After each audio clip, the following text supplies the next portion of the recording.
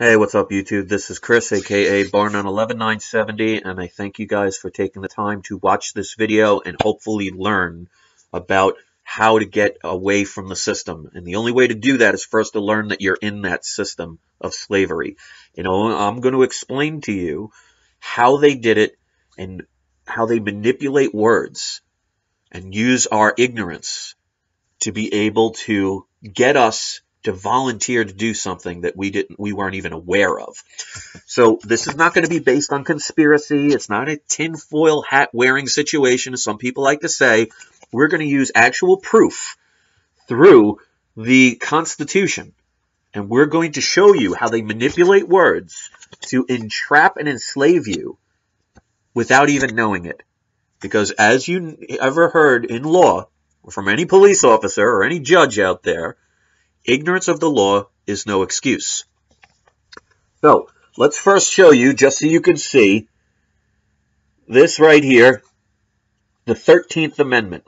Okay, this was made on December 6th, 1865, ratified, I believe, in 1868. The exact day is really irrelevant. Now, this 13th Amendment was meant to free the slaves. They didn't free the slaves the way you think they did.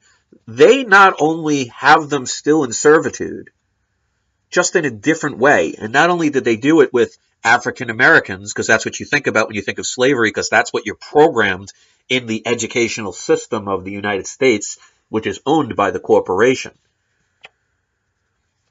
Let's go over what it says. In the 13th Amendment, and I quote, "Neither slavery," now get this, very close attention to this, "nor involuntary servitude, except as a punishment for crime, whereof the party shall have been duly convicted, shall exist within the United States or any place subject to their jurisdiction." Section 2, Congress shall have the power to enforce this article by appropriate legislation. Now let you take a look at this so you see I didn't change anything. I didn't add anything. That's exactly what it says. Now, let me explain. There's a reason for how they word things. And if you don't know about the law and you don't know about the meaning behind words, that's how they trap you.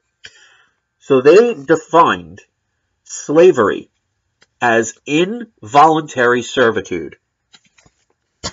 Pay very close attention to that. Involuntary servitude. That means you're not volunteering to do something. Now, I'm going to show you that if you are a U.S. citizen, now I can't speak for other countries because I don't know how their laws and constitutions are created, so it might be a little different. So you'll have to check with your own areas to verify your own constitutions if you even have them. So I can only talk about the corporation known as the United States. You are not a slave because of involuntary servitude. You're a slave because of voluntary servitude, and I'm going to explain why. Now, if you want to see the whole details of how this all started, I have a 49-minute video I made about a week and a half ago that right down here on the bottom of the screen, in the last 15 seconds of this video, you're going to see a link. Please click on that. It's a 49-minute video. It's long, but it's going to give you a lot of information. I go over the 14th and 15th Amendments. I talk about your birth certificate, things of that nature. We're focusing on the fact of how you could prove that you are actually a slave to the system. Now, I've made several times about the fact that in law, silence is the same as giving consent. Now, I've used this example before, and so I'm going to use it again for people who've never seen this video before, or any video like this. If a bunch of people were going to a restaurant and they ordered dinner, they're going to pay for their own food. And at the end of the night, they order dessert and they order they order a whole cake. They slice up the cake, give out to everybody, and there's one slice left. And if I'm using this as legal terms, if I say out loud and make a legal claim for that piece of cake and say, you know what, I'm going to take that last piece of cake. Well, the other people at that table, they have choices. They can say, go ahead, take it, confirming my claim. They could say, no, you can't take it, denying my claim. They could make a compromise, which is acknowledging my claim, or they could say nothing at all. Well, in law, if you make a legal claim for ownership of something that has been unclaimed and nobody challenges it and they use silence, it's the same as saying go ahead and take it. because what they're saying in the law is they're not arguing it, they're not disputing it. So in law, silence is the same as agreeing. Now, to become a slave of the system, what they did was they used the excuse of the Civil War to blame it on freeing the slaves. Now, slaves were considered property. But here's the thing. If you owned slaves, you had to take care of them because your well-being, your financial freedom came from the work that the slaves did. So you couldn't go around just killing them all, because if you were a cattle rancher and your business was cattle, well, you'd be pretty stupid to kill all your cattle, because there goes all your income. So I'm not saying that slavery was good. I'm not saying the people were treated fairly, because they were dragged into something they did not want to do. So I'm just making the point of the process of how they went from a certain type of slave to the slaves we all are now. So please keep that in mind. This is not racial. Original property meant that the people who were owning of those slaves had to take care of them. In other words, they had to put food in their bellies. They had to provide shelter. They were going to protect them. They were going to give them clothing. But the slave had no right to own anything. So let's say, for example, I was a slave before the Civil War, and I got this shirt from my master. Well, just because I'm wearing it doesn't mean I own it. The master gave me the shirt to wear. So even though I'm wearing it and it was given to me, because I was a slave, I have the right to use it. And this is where they get you. Everything that you own, if you have ever registered to vote, gotten a driver's license, paid your taxes, and they have the little box where it checks off, are you a U.S. citizen? If you said yes, you have volunteered. Because here's the thing. The legal definition of the word citizen is the fact that, one, you have to be born or naturalized in the United States. Now, not the United States of America, which is the actual country. We're talking about the United States, which is a corporation that's located in the District of Washington, D.C. So it's part of that is to be born and naturalized in the United States, and then get the second part. And this is in the 14th Amendment. It is the fact that you have to be subject to the jurisdiction of the United States. Now think about those terms, because if you don't break them down and you don't understand them, you'll just think they're just words. What is a subject? Well, a king has its people. Its people are the king's subjects, which means they have to do what the king commands. So you're subject in the jurisdiction, which means the area that qualifies for that particular range. Now that could be unlimited, because if you open a franchise called McDonald's, which is part of the corporation of McDonald's, you could do it anywhere in the world, but you're subject to what their rules are. That's why a McDonald's franchise in California, and a McDonald's franchise in France, and a McDonald's franchise in Canada, and a McDonald's franchise in Japan have to do whatever that corporation tells them to do. In other words, they can't sell Wendy's food or Burger King food, or all of a sudden decide to sell seashells. Because if the corporation says you have to serve McDonald's food only, it doesn't matter where you're located on the planet, because you're in jurisdiction of that corporation known as McDonald's. So when you register to vote, or you pay your taxes, or you just check off that I'm a U.S. citizen and not knowing what it means, well, you have still technically consented to that slavery, that servitude of the corporation known as the United States. So this is how they get away with it. Well, according to this Constitution, the 13th Amendment, slavery, according to the 13th Amendment, is illegal if it is involuntary servitude. Well, if you don't argue the fact because you don't know about it, well, then you're consenting. So it becomes voluntary servitude, which makes slavery, under that definition, perfectly legal. So this hat, even though I bought it, this chain, even though I bought it, this shirt, even though I bought it, this house, even though I bought it, this book, even because I bought it, is not mine. I don't own it.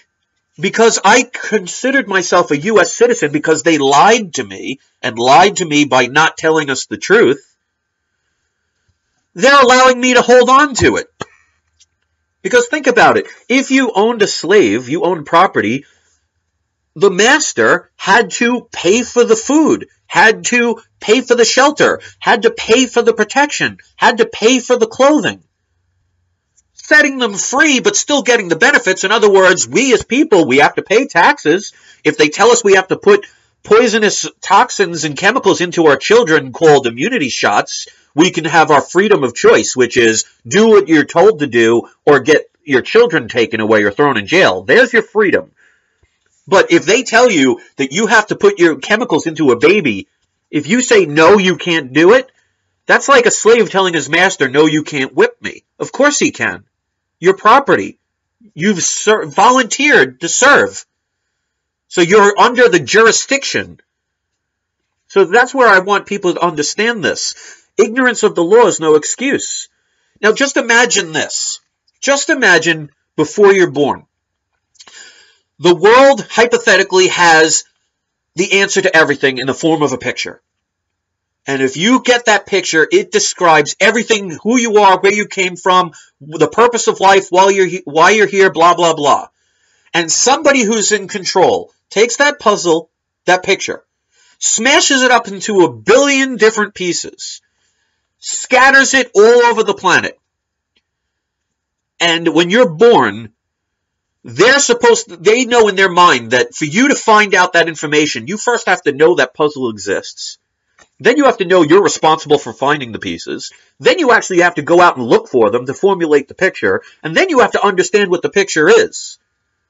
How do you do that if no one ever even tells you there is even a puzzle that exists? That's how they get you, because they don't tell you about what happens when you sign your birth certificate. They don't tell you that the word citizen means you are subject to the jurisdiction of a corporation. They don't even tell you that the United States, in all capital letters, is actually not a country. They're not talking about the landmass. They're talking about a piece of paper, because a corporation is nothing more than a piece of paper. If my name is John Smith, and I want to run a business that's called John Smith's, and I turn it into a corporation called John Smith's, all I'm doing is registering that name with the government. They pay you pay your contribution fee, and they send you back a piece of paper that says title, Corporation John Smith. Does that mean that's me? No, that is the corporation. A corporation is nothing more than a name. So when you look at your driver's license, your birth certificate, any form of government identification, it's in all capital letters. You have voluntarily decided to serve. You've created a treason against your own country, because this country, the United States of America, was founded by Union states. They were all individual countries. And in 1871, they actually rewrote the Constitution with these new amendments starting in 1864, right after the Civil War, because they love distractions. That's why you know things like the National Defense Authorization Act was done right on New Year's Eve, 2011. That's why the Federal Reserve Act of 1913 was done right before Christmas. They love to place laws into effect either during times of war or times of holidays when people are distracted. The Civil War bankrupted this country because wars cost money. They borrowed money from the Rothschilds in the Bank of London, in the City of London. Ever wonder why, if you look even under J.P. Morgan's bylaws, that all of their fiscal gold and silver that they claim to even have is located in the Bank of London? Because when it comes to taxes, they can only tax foreign people. And when you realize we're a corporation known as the United States, and we are subject to the jurisdiction of the King of England, well, we're all foreigners, we can be taxed. You can't tax a free man, but you can tax a corporation. So this is what I want people to understand. They went from the slaves who you had to pay all the stuff to provide for, to now they're on their own and buying everything that they need for themselves. But the government can take it at any time. Don't pay your taxes and watch how quick they take your bank account.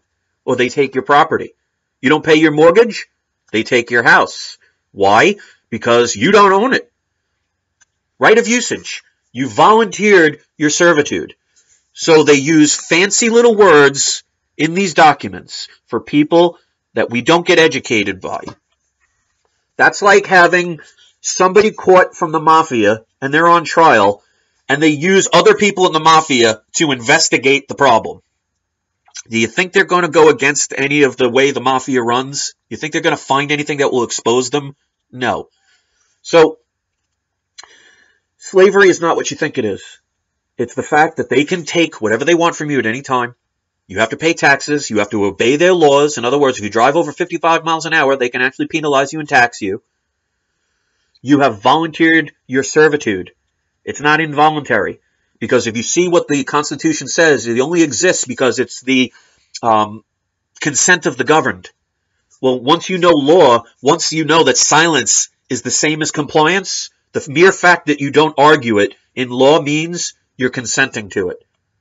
So it's not illegal.